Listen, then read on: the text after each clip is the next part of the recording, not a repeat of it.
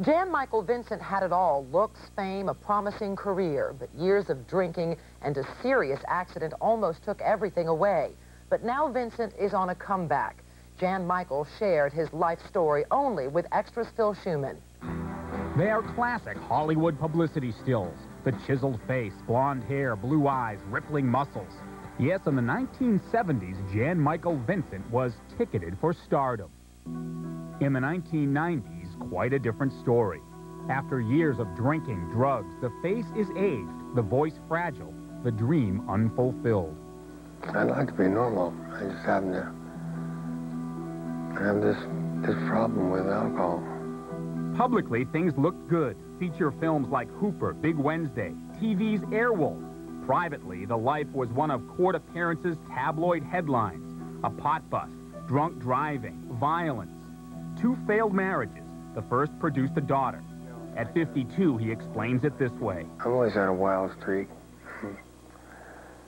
I'm kind of headstrong and do what I want to do. And Jan paid a price. August 1996, he was driving this Mazda following his latest girlfriend home in her car. He slammed into her, then into a light post, drunk again. Just a bad call. I'd been going through a divorce. We just came to a yellow stop signal. Yeah. I never stop at yellow stop signals.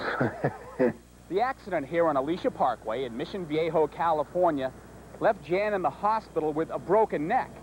He was lucky to be alive. Did that accident stop you from drinking once and for all? Pretty much. That was it. After all this, what do you think your reputation is in Hollywood now?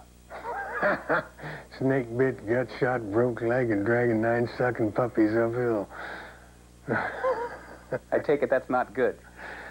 Just give me a bottle of NyQuil. His voice scratchy, damage to his vocal cords from treatment for the car accident.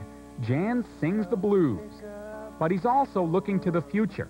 He already has a small part in his old friend Don Johnson's TV show, Nash Bridges, to air next week.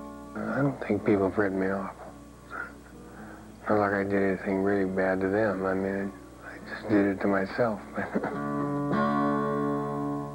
Jan told Phil that he attends weekly counseling sessions to help him remain sober.